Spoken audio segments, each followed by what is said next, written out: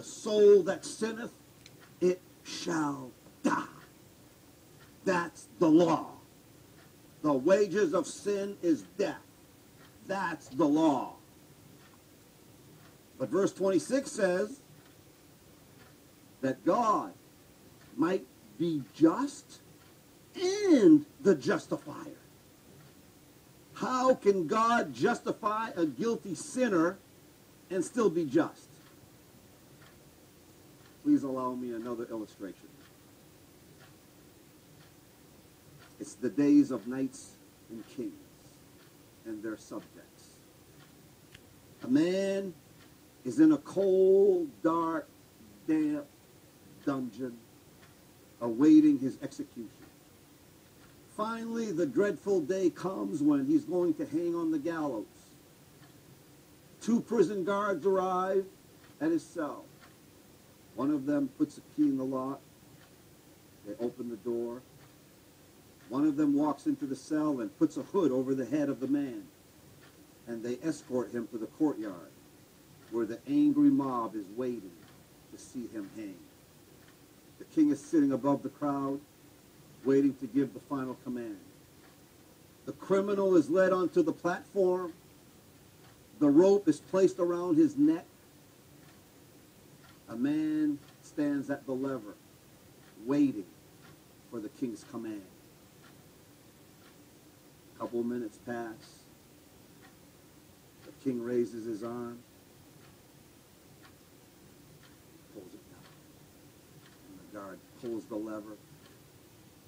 The floor drops beneath the criminal's feet. He plummets towards the ground, and before his feet touch the ground, the crowd hears his neck snap, and he dies instantly. His body is taken down. They lay him on the ground. They remove the hood from off of his head. To the unbelievable amazement of the guards, it's not the criminal. It's the king's son. They look up at the king and say, "Lord, it's not the criminal. It's your son." The king stands to his feet in disbelief and horror.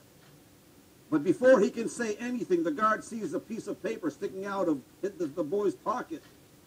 And he pulls it out. And the king says, "What does it say?" And the guard stands up. And he begins to read. "Father, I know that the man whose place I have taken is guilty, but he was my friend.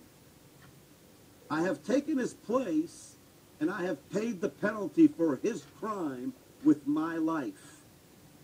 The crime for which he is guilty is now paid in full.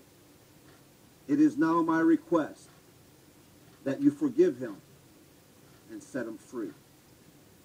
He is sitting not far from you." The king requests for the man to stand up. As he stands up, he removes the hat from off his head. And the king says, "You are a fortunate man today. My son has paid the penalty for your crime. And he has asked me to forgive you.